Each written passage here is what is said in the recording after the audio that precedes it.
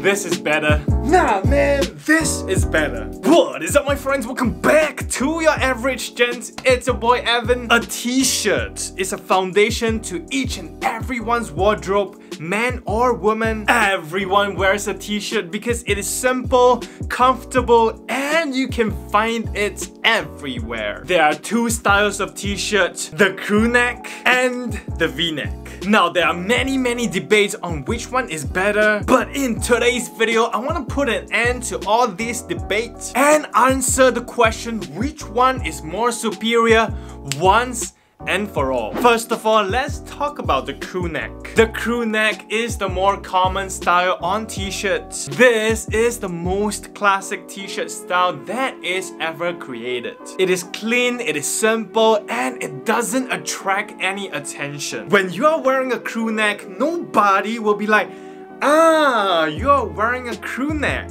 A crew neck just fits everybody, right? You just cannot go wrong with a crew neck. There's really nothing more you can say about the crew neck. It is simple, it is classic, and it works for everybody. Alright, now let's talk about the v-neck. You might have heard of this myth that suggests that a v-neck will somehow make you more muscular or more lean. I get that logic, right? It is more desirable for us men to have that V-taper look for our upper body. And the V-neck is supposed to make you look more tapered for your upper body, and this will in turn make you more muscular or more lean. But in my opinion, if you have a very big midsection, I don't think that just by wearing a V-neck will make that much difference. I mean, the V is just around your neck area. It is so small that it is basically negligible. You are better off wearing a shirt instead, which is more structured, that will build up your shoulders a little bit as well. Or you can wear a normal t-shirt and throw on a blazer, and this will give you more structure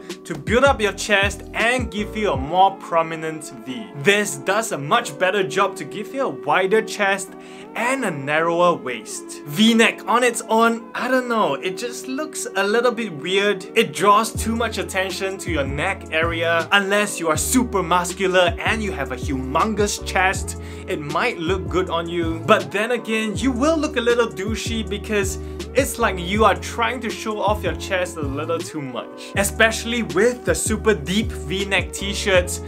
Gosh, never! And even if you're super muscular, you still look better with a crew neck. The only times when a v-neck is appropriate is when you are wearing it as an undershirt. For undershirts, it's great! It will just disappear when you are wearing your dress shirt. The v-neck also looks fantastic when you are wearing it as an outer layer over your shirt, kinda like a sweater. This combination, not gonna lie, is the bomb! So my recommendation, v-neck is only suitable when you are wearing it as an undershirt or when you are wearing it as an outer layer on top of your shirt. And if you're just gonna wear this alone, then stick to the classic crew neck.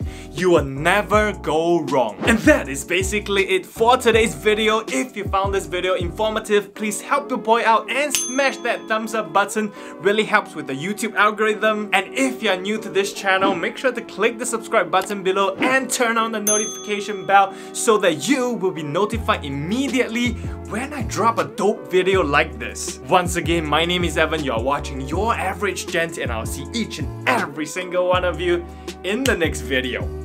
Bam!